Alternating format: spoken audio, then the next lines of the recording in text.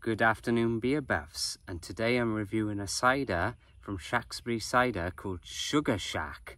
So let's get a sugar kick. Let's get a pour on.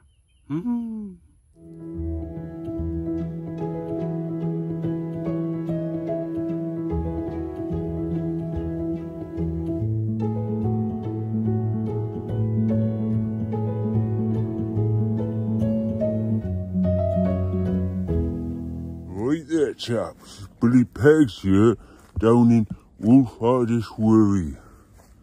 And I ain't happy. I've been trimming the verges all day long when I get home, and my strumpy's gone out of the fridge. I know it is. It's Johnny Pegs. I'm going to be having words with Johnny Pegs when I get home, because that's my scrumpy. And I've been busy all day long, so I'm going to have a chat with him. I love my schrumpy. Well, I hope you find your cider, Billy Pegs. Sorry about that garbled intro there. Wake up, boy, wake up. But it's a very brisk spring afternoon. 31 degrees Celsius, be buggered. So I'm ready for a cider drinker. It's too warm. I mean, there's a bit of breeze every now and again, but, well, I suppose it's May. We have been lucky. We've had a lot of rain. Sorry, there's grass everywhere. I got spear grass in my bloody shoe, so I'm kind of dealing with that. But anyway, let's get a pour on. Let's sort of whittle and get a pour on. Oh, jeez. I bite my nails terrible, so it's really hard for me to open these cans sometimes. There we go. But I got the Derby tap out for this little treat. I won't lie, I'm a little worried because it's called Sugar Shack, and I don't particularly like a really sugary beer. A really sugary cider, I should say. So we shall see. As they say, the proof is in the pudding. Literally, I haven't had dinner yet, so I haven't had my pudding. If you don't eat your meat, you don't get your pudding. But I will eat my meat, so I'm having a pudding first. Yes, there you go. Look at that, nice and clear. Oh, it's nice. A bit of a breeze coming through. And I thought the Derby tap was perfect for that, you know. A little, there's the Derby Ram, if you've not seen it. That's off my late great uncle. 1982 this beer glass comes from.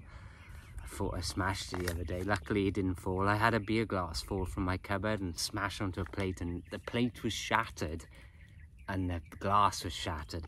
Luckily it wasn't this bad, boy. I'm keeping this at the back, I tell thee.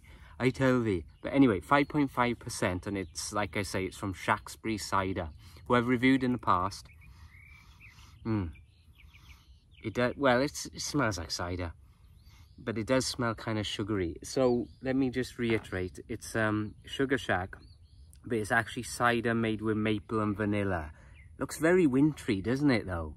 It's like ciders for me are summery, but but over here they are a bit wintry. You do get a lot of different ciders coming out in the winter. Look, all the snow, eh? It's the wrong time of year. Anyway, let me, cool artwork though. Let me have a taste.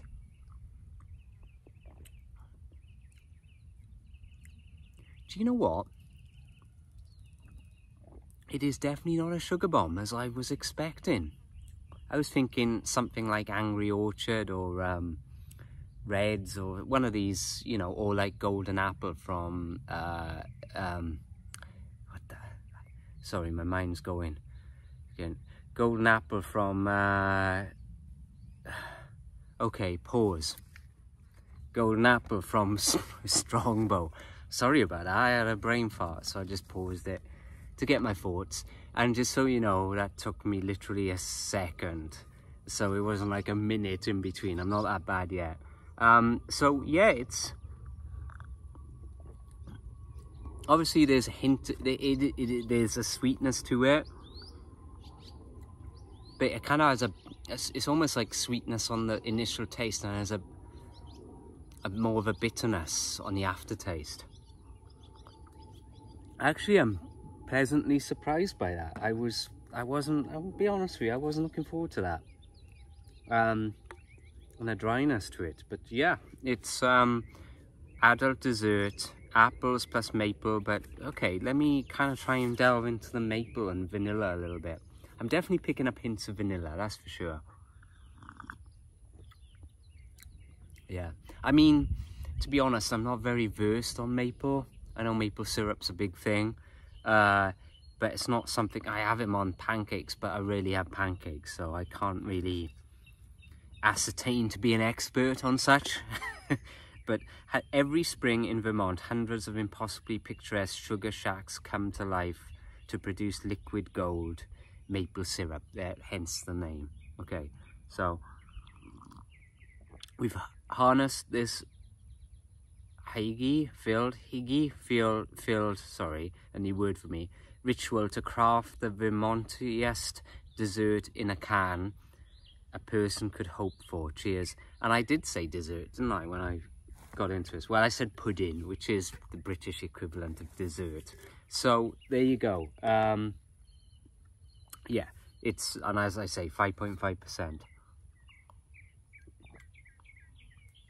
Pretty darn good, actually. Excuse me, I'm enjoying that. So yeah, where are these guys from? Shacksbury Cider. Sorry, I'm just seeing a message. Oh yeah, okay. A message to get the chicken out from my good wife. By the way, my good wife did get this for me. She picked it, I don't know, at Trader Joe's, I think. So she always picks me these lovely little beers out. So fair play. Cheers to my good wife there. Shacksbury Cider. They're based in Vergennes. I'm probably saying that all wrong. I do apologize. Vergennes, Vermont, which is kind of the northeast area of the US of A, on you know, the state of Vermont, that is. So they're little gum fizz. We make organic and complex ciders that are always pushing forward while never straying too far from the natural beauty of our home state, which our home state is known for. So there you go. I cannot recall what cider I had of theirs before, but I've definitely reviewed one. So if you want to go through all my videos and find it, go ahead and leave a comment. But it's been a little while. So yeah, it's cool. It's nice to do another beer from them. And she actually picked, like I say, she picks this up from Trader Joe's, and they do have these kind of things there a lot, you know. And I do, like you see my kind of Halloween ones, I do quite a few kind of pumpkin-y, cidery type beers from Trader Joe's, so they're very well known for that.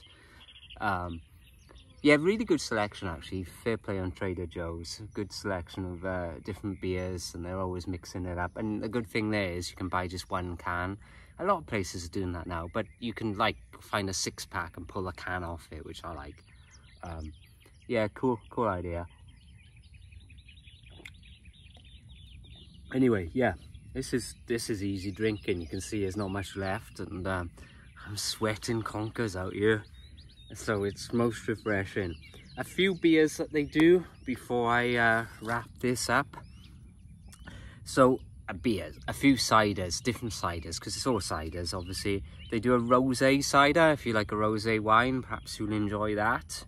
Check that one out. They do a dry cider, which I do enjoy. They got a cider called the Vermonter, which is a herbed, spiced, hopped cider. So that sounds quite interesting. I've had hoppy ciders before actually. I don't know, I don't care for them too much. I think I'm trying to move away from hoppiness when I'm going for a cider, but that's just me.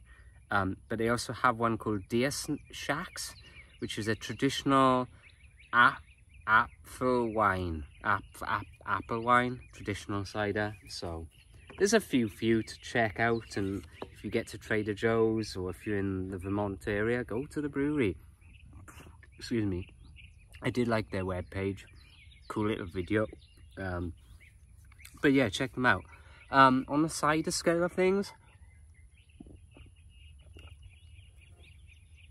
do you know what? It's a good cider. I definitely have a few more cans of this. There's a nice dryness to it as well. Yeah, it's a jolly good 8 from me, the Texas Taff, for this little gem. So cheers. I will be back with you next week for something else. Again, I'm kind of all over the place. I was going abroad and then I went local, and now I'm going further afield in the USA. So who knows what will come up next week, but we shall see. But until then, cheers and keep it crafty.